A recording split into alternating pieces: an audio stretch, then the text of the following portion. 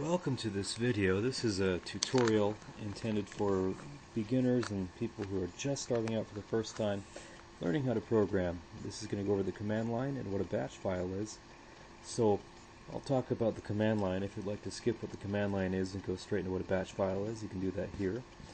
Otherwise, I'm going to open up my start menu, type in CMD, and open up my command line. This is a part of Windows where you can make commands for different parts of the computer. For instance, if I want to make a folder on my desktop, I'll type in a certain code. And as I type in codes in here, I'm going to go over what they are and what they mean in subsequent videos. So don't think you have to know what I'm typing. Just know that this is just a demonstration of what the command line is. I'll type in MD.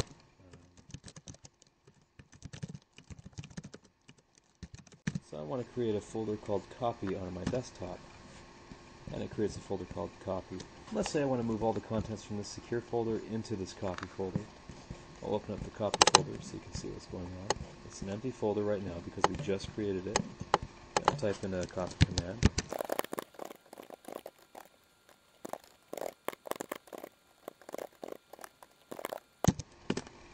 And it copies everything from the secure folder into the copy folder.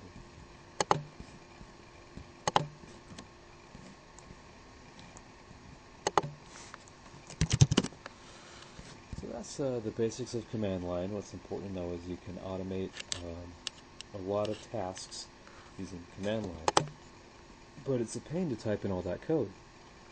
So a batch file, this allows you to enter those commands into the command line without having to type it out each and every time. For instance, I just created a folder called copy, and I copied all the contents from this secure folder into the copy folder, and I can do that again by just double clicking this file I wrote, and it creates a folder called copy, and it puts in all the contents of the secure folder in the copy folder very quickly, very autonomously. You can do all sorts of things with this. I wrote this program called secure that will hide the secure folder.